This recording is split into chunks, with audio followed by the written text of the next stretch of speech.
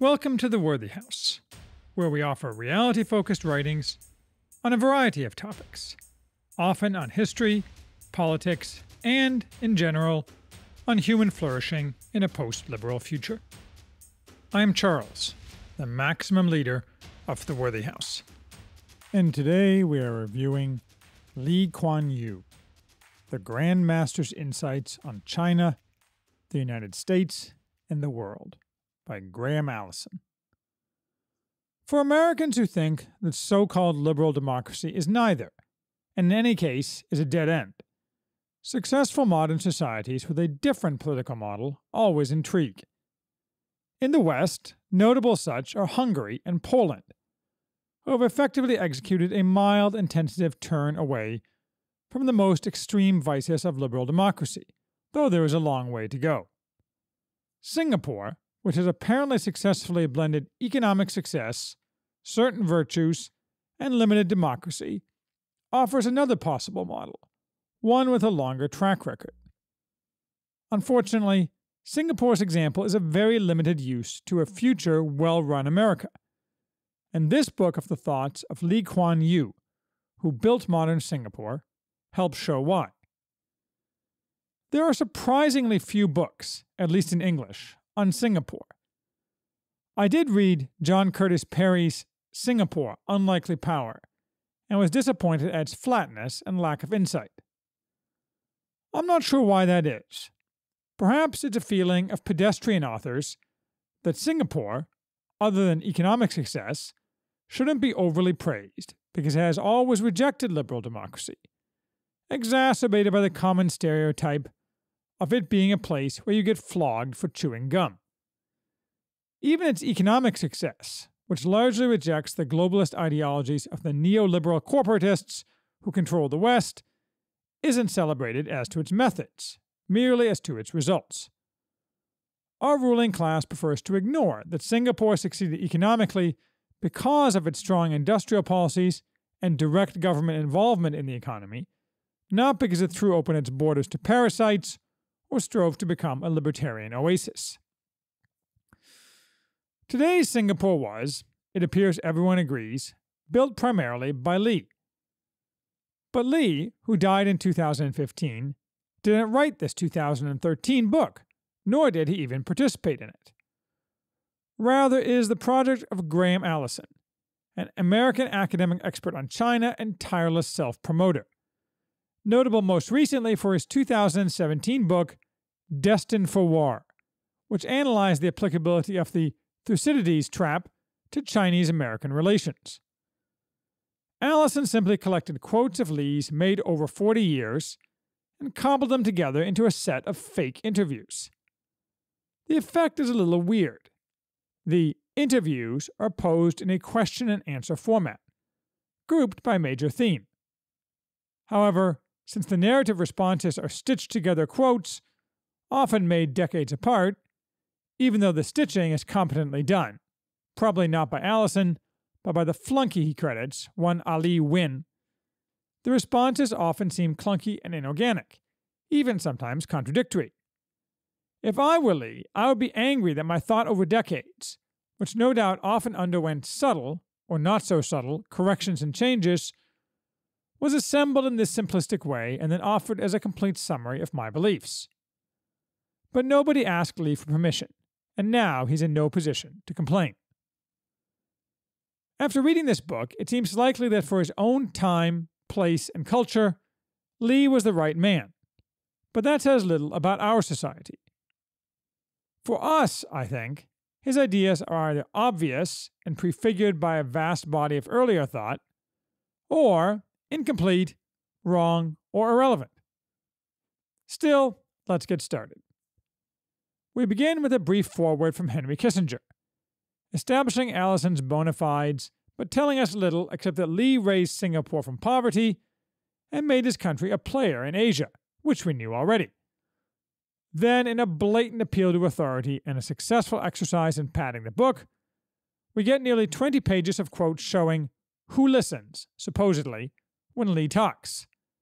This includes everyone from Margaret Thatcher to the former CEO of Coca-Cola, praising Lee to the skies for his amazing intelligence, strategic vision, and general awesomeness.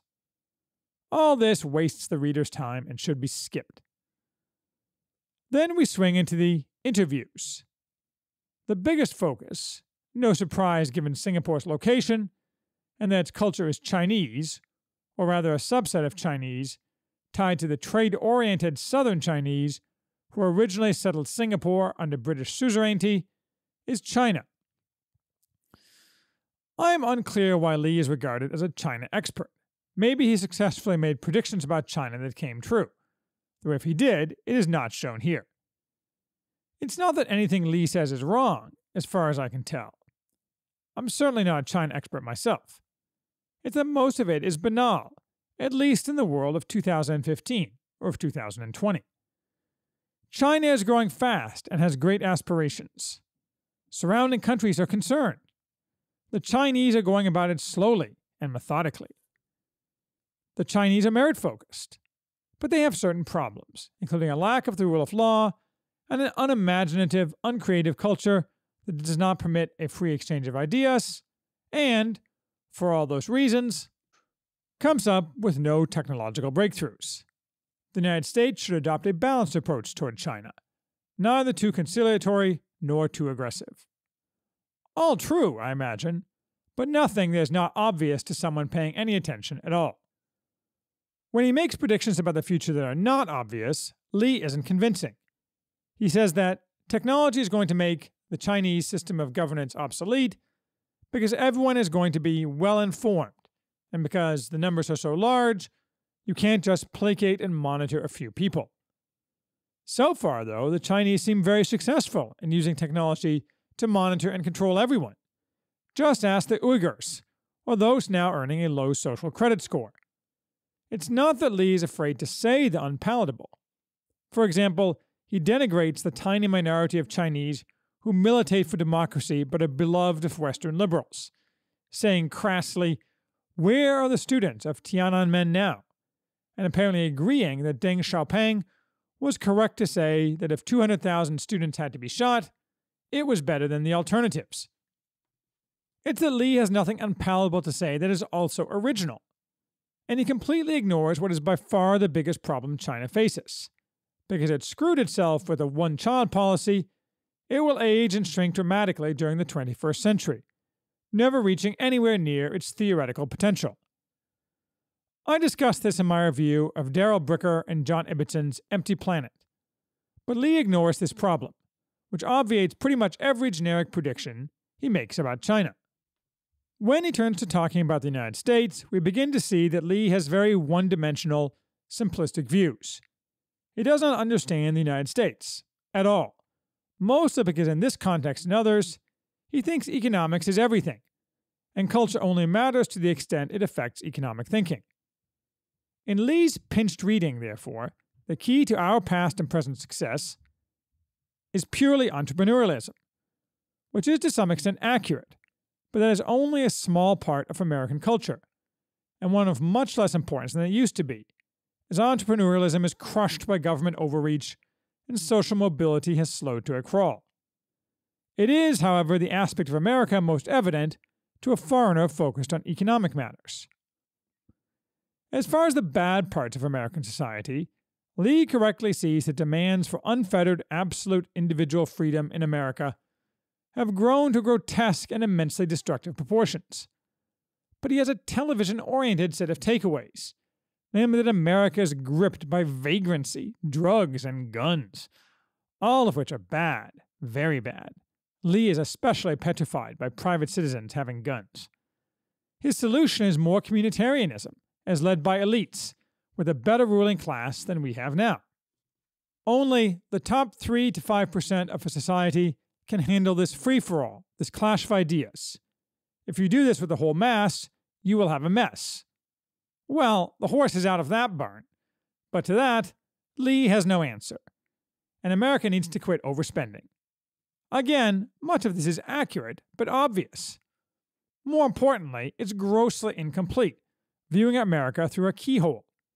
We can do without Lee's thoughts on America, their Bush League.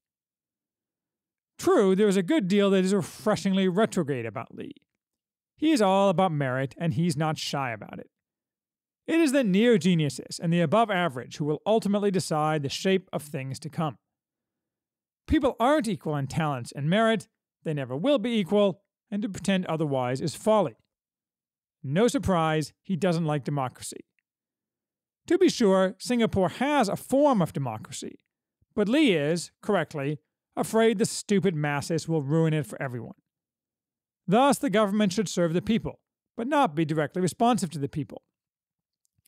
He also thinks, as I do, that people with families should get more votes, and no vote should go to a capricious young person under 30. Lee would no doubt blanch at the insane proposals today for American 16-year-olds to vote. Although, on the plus side, that would probably hasten the collapse of our own pseudo-democracy, and let us move on more quickly to the next thing, so maybe I should endorse it. Lee is also retrograde about other cultures. His talk of India is interesting mostly for Lee's thinly veiled contempt for Indian society and culture, tempered with a recognition that India has a big, therefore relevant, economy. And when talking of Islam, Lee praises Samuel Huntington's thesis of a civilizational clash, and says that Islam will always be a threat unless it changes. He also enthusiastically and repeatedly endorses English as the only language that matters. Again, this is obvious, but our own self-hating elites have lied to us for decades, telling young people that it is critically necessary for success that they learn other languages. This is totally false and always has been. It's not necessary for economic success. In the late 1980s and early 1990s, you may remember, we were told we must learn Japanese to compete in the global future. But competition is not the core reason we're told it's necessary. It's because our ruling classes have the strange belief that Europeans are our betters, and we must signal our obeisance to the new globalist order by learning the languages of others. For cultural refinement, or to pick up French girls, it might be useful to read French poetry. But for most utilitarian communication, the reality is that all educated Europeans and Asians learn English, because it is the lingua franca for the world, and probably still will be in 500 years. So there is no practical imperative to learn anything but English. Most of all, Lee is retrograde about immigration and so-called multicultural societies. Lee's words are often cherry-picked to suggest that he thinks that immigration is a good thing, and a multicultural society an awesome one. But that's not what he thinks at all. Instead, he thinks a rarefied slice of approved foreigners can benefit a society, if they don't cause trouble. He says explicitly the United States does a great job of mixing in such people in Silicon Valley. But beyond that, multiculturalism will destroy America, because large numbers of Mexicans and others from South and Central America will continue to come to the U.S. and spread their culture across the whole of the country, and they will then breed faster than the wasps, destroying the superior American culture. He also says that Americans came to an empty continent and made the best of it, because we killed the Red Indians and took over the land and the buffaloes. I don't think Lee is going to be invited to any American college campuses anytime soon. There are also worthwhile comments uttered in passing, such as, "I think you are a born leader or you are not a leader." This is God's truth, but something universally denied by educators in America. For years, especially in business school, I had nothing but contempt for the many offered classes that purported to teach leadership, or negotiation, a closely related talent that also cannot be taught. They even pretended they could teach leadership to lawyers, even though a lawyer's entire training and the personality of almost all lawyers is to be risk-averse, to avoid making decisions and let others make those decisions, the very antithesis of leadership. That's why law firms where lawyers run the business side are always incompetently run. Teaching leadership is a total waste of time, and Lee saw that, to his credit. But none of this is earth-shattering, and Lee only incompletely addresses the most critical matter of all for Singapore, its looming population collapse. He accurately notes that demography, not destiny, will be the most critical factor for security and growth in the 21st century. Immigration, of the right types of people only, isn't enough. Much more active government involvement in encouraging or discouraging procreation may be necessary. Yes, but Lee, however, totally fails to understand why people in modern societies have stopped having children. In fact, almost all of his talk about children is in the Russian context, not the Singaporean. He primly instructs Vladimir Putin that pessimism is the key Russian problem, and that he needs to give Russians a hopeful outlook so they will stop drinking and have children, because, by supposed contrast, in America people are optimistic and say, I will bring a child into the world. But in Russia, where prosperity fluctuates with oil prices, they are not optimistic. This is very dumb and shows how limited Lee is as a thinker. The real reason that every advanced society, and most not advanced societies, in the world have a grossly inadequate number of children is not pessimism about the future, but a direct result of what Lee tried to achieve his whole life: increasing wealth, combined with what seems to necessarily come along with that: increasing selfishness and demands for autonomy, and that people will trade children for toys and pleasure, and closely tied pernicious phenomena, most of all that modern Western society denigrates women as mothers and celebrates them as spinster wine-aunts, consumers increasing GDP while buying useless trinkets to fill the shelves of their sad, empty houses. In fact, disproving Lee entirely, the Russian birth rate has rebounded in recent years, from 1.16 to 1.75. Singapore's has not. Population, though, is merely the most glaring manifestation of Lee's blinders.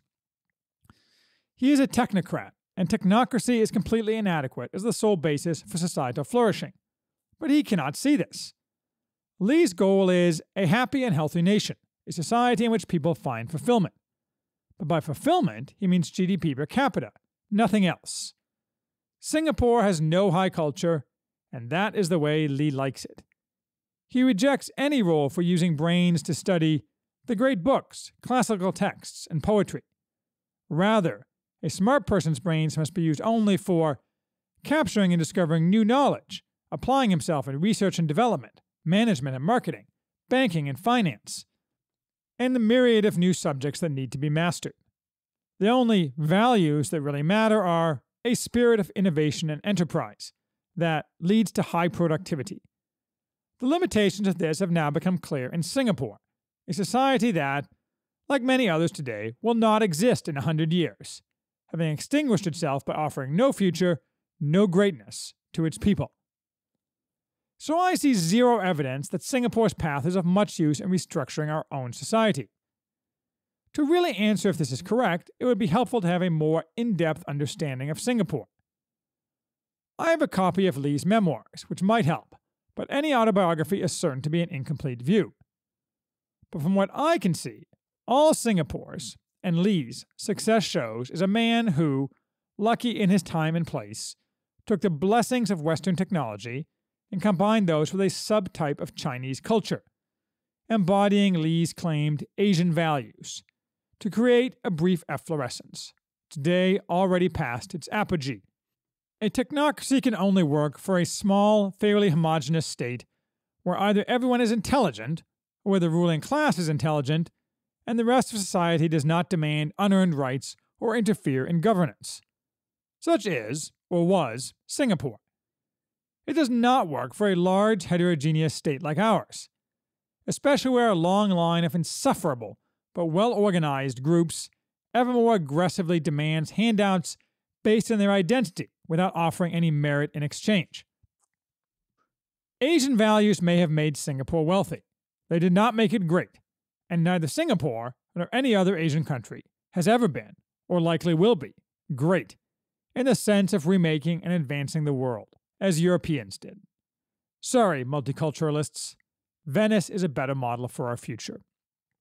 Yes, I'll take Singapore's elitism, its industrial policy, and its intolerance of sexual deviancy. But Singapore didn't invent any of those, and I don't see what else it has to offer.